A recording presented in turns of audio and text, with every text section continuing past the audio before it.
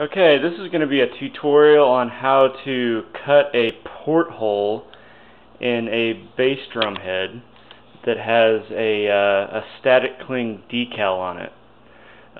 First of all, I'm just going to show you the materials I have. Obviously we have our stove, and we have a wooden cutting board here, and then we have an empty soup can that's about 4 inches in diameter. Notice I've taken the label off the outside of it. And we have our drum head. This is just your typical 22-inch drum head.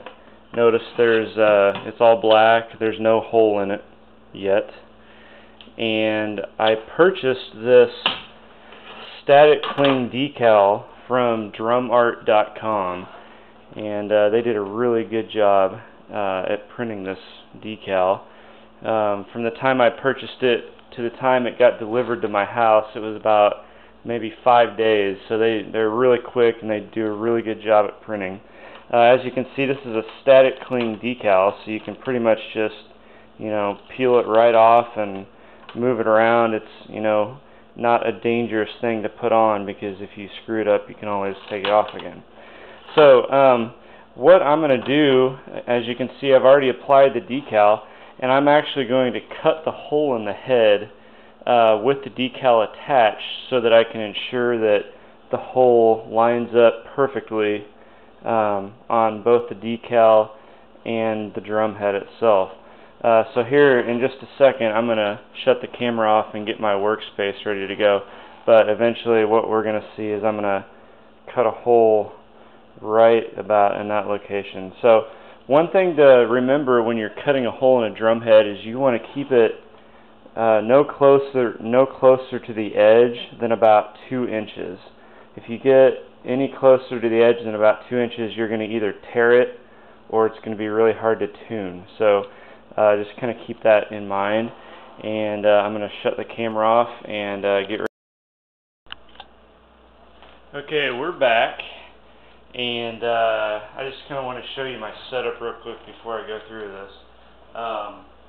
So you can kind of see that on this side of my stove, I have the wooden cutting board down there, and I'm going to use that as kind of a platform to set my drum head on, so that when I'm ready to cut the hole, what I'm going to do is basically, put pressure down with the can on top of this cutting board here, and it kind of gives you an even surface to work. So I'm going to make sure that this spot right here that I'm cutting is over the top of this wooden area here.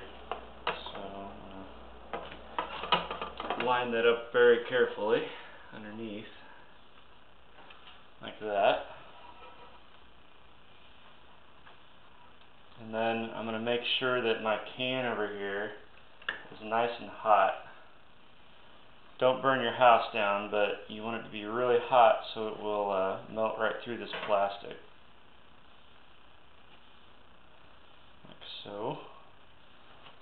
Don't forget your hot pad, or your mitten, or whatever you want to use to handle this thing, because it's going to be super hot. I don't know if you can see it or not in the camera, but that can over there is actually smoking a little bit, and I probably wouldn't be too concerned about that, because you have to get it pretty hot to make this work.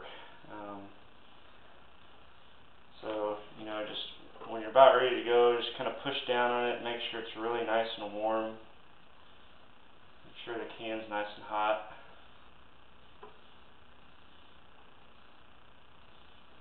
Feels pretty warm. I can kind of feel it through my glove actually a little bit. And when we're about ready to go, I'm just going to pick the can up and just kind of put it right over the top of this where I want the hole to be, which I've kind of already marked out. And hopefully everything will work. Okay, here we go.